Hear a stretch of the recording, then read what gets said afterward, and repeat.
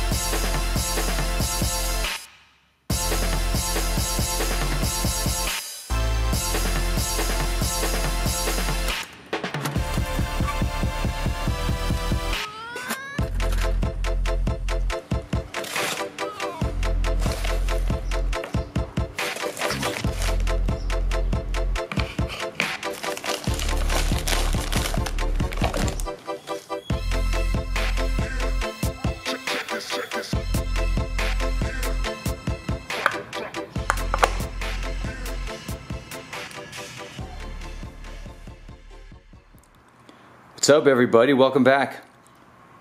Now we're going to get under the hood, and I'm not really doing anything major to this car. I have a couple of parts that I've been wanting to install for the longest time. I've had them sitting around and I just never made time because this car runs great. It doesn't have any problems at all. I just wanted to upgrade a couple of different components in here.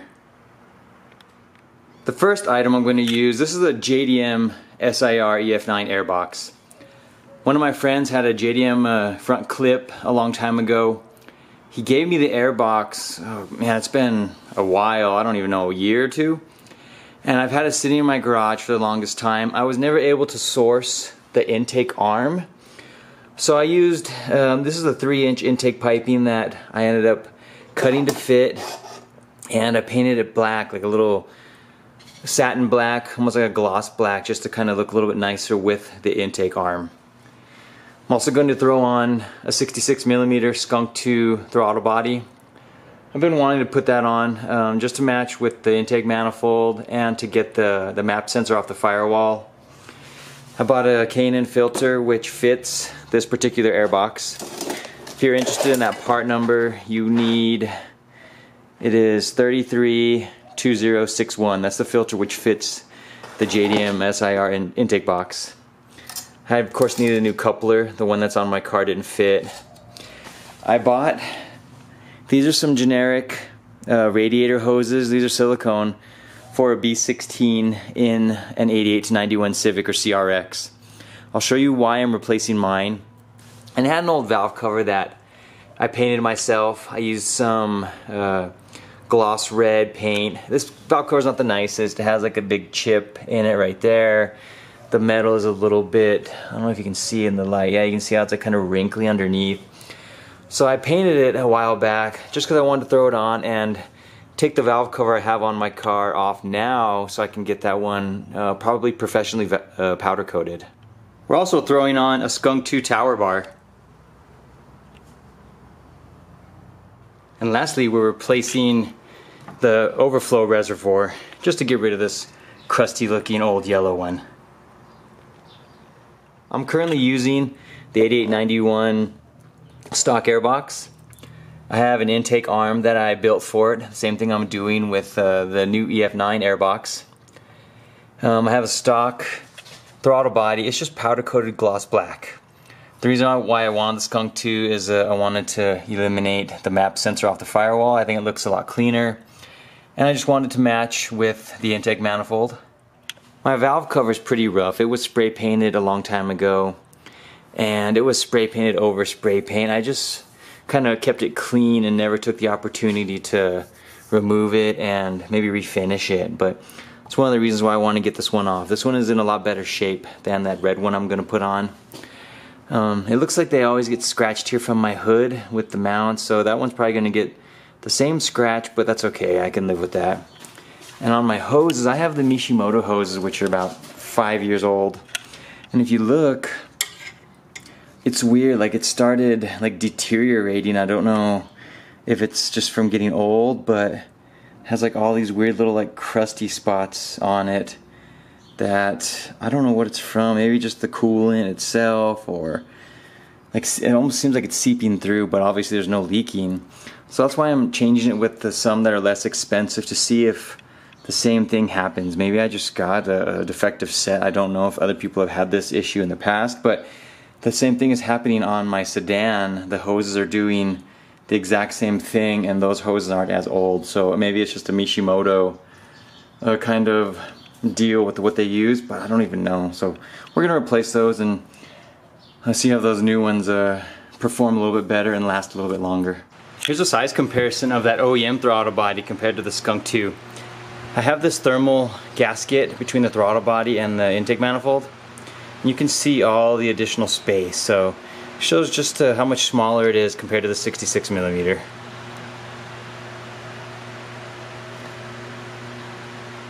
Make sure you transfer over your throttle position sensor. The Skunk2 throttle body came with supplied hardware.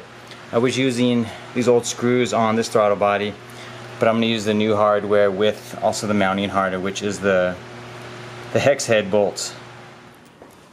Here I got the throttle body installed, map sensor off the firewall. I got the new throttle body mounted sensor on already. Taped up the bridge solenoid wiring with the map sensor wiring. Just had it in the same loom. And now I'm going to go ahead and do the throttle position sensor adjustment. When I put it on, you can see, if you've never done this before, I have a great video which shows you exactly what to do. So whenever you put on a new throttle body in the TPS, you want to adjust it, and you can see here how that's where I want it to be. At the 0.50 closed and 4.5 open. So I'm going to adjust that, play around with it, check my voltage, and we'll move on to the intake next. Now I want to show you the differences between the air boxes. This is the JDM, this is the US. The US model, the mounting brackets are all completely different from the JDM version. The JDM version will not just bolt up directly into the US chassis. Reason being, this bracket over here on the US model is vertical. This one is horizontal. This one is actually further back in on the body than this bottom one here. And also this one on the corner is vertical as compared to another horizontal. I'm not going to be able to use these two. What I did, I created this little aluminum bracket and I painted it. We're going to mount it right here, put a nut and a bolt through that mounting bracket. And this one is going to mount to where the relay normally sits on the side of the frame rail. Let me show you exactly what I'm talking about.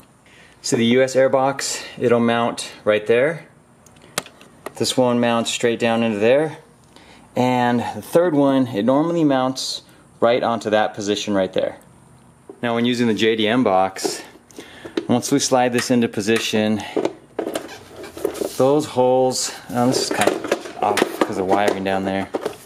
The holes don't match up anywhere at all. With this one, you can see this one is a lot farther forward. This one, of course, it's horizontal and vertical. And this one is flat there. Let me get the bracket put on and I'll show you exactly how I mount it. Now the box is going to sit in here just like this. It kind of leans at an angle to where it goes across. And see, I have that little bolt put in there, and this, I didn't bolt it in yet, it's not planted. That way I can line it up right there, and I'm going to put another OEM bolt there just to hold it into place.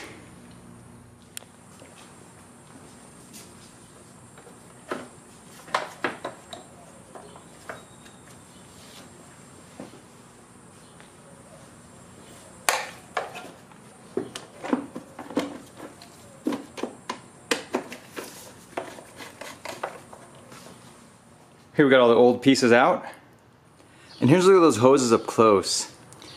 I was able to actually rub it down a little bit. You can see, once you do that, you can see the areas where it looked like, I guess where it started, and then just kind of spread. It almost reminds me of like how rust starts and it spreads. But I don't know exactly what it is. I'm gonna get out like a soft like sponge, I guess, or something, and try to clean these hoses up and see if I can get most of it removed.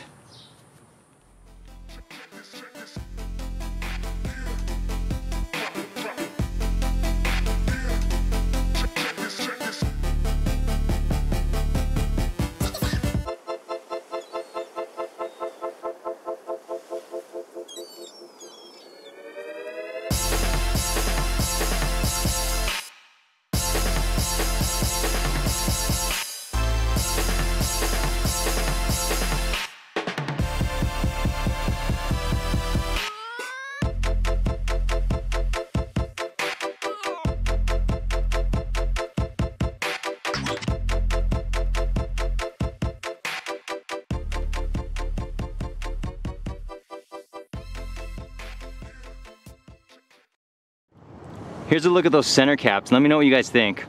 Should I leave them gray, or should I possibly paint them like a satin black? I'm not gonna do matte black, it's gonna be too dull. But I put on our window banner that I've been wanting to create for me and my couple of friends. We go by the term Naru. It means to become in Japanese. I've always kind of been JDM inspired, and that's how long we've been kind of into this. Together, at least. There's just maybe 3 or 4 of us that are really close friends that we kind of call ourselves Naru. If you've seen some of my other videos, I have it on our tires. But I created the banner long before I bought the caps, and I like the way the caps look with the gold, and then I put the gold on the banner. So I may leave them the gray colored on the caps, but we'll see. I might even just buy another $5 set and paint those black and have 2 different sets. And here's the last look at how it looked before I swapped everything over. And we got all the new parts installed. Got that new Overflow reservoir. I even tucked the wire, what a moron. I even tucked the hose underneath, so that way it kind of holds it down here. Keep it away from the exhaust manifold. I put on that valve cover. This one looks sharp comparatively. With even the parts that are a little messed up, it looks a lot better than that other one looked. Got that Skunk2 bar on. This bar is relatively lightweight. I really like it. Although it's not a solid bar, the way they have it mounted, it doesn't seem to move at all. And I really like the bar, the way it looks too. Of course, the throttle body, map sensor off the firewall, and I like that JDM intake arm. It looks really nice on the car. Also, here's what I was talking about with the mount. And I even changed, I had a different distributor. I put the cap on because I had this ugly looking gray cap. Just wanted an overall cleaner looking engine bay altogether. A couple parts I'd like to get next to maybe round out the engine bay. Not really going to do much with the exception of an exhaust manifold. I'd like to get that Skunk2 Alpha. It's the V2 exhaust manifold. This intake, this fuel rail that's on the intake manifold, it says Godspeed on it. It was on the motor when I got the car, and it's okay, but I'm not really a big fan of it. I'd like to get that black Skunk2 one, which allows you to use the stock fuel pressure regulator. And I'll probably get the Skunk2 oil cap and maybe the VTEC solenoid. But that's not anything I'm in a rush to get. Those are just parts I'd like to end up throwing on to complete the look of my engine bay. That'll be it, guys. Thanks for watching. As always, I really appreciate it. We will see you guys soon.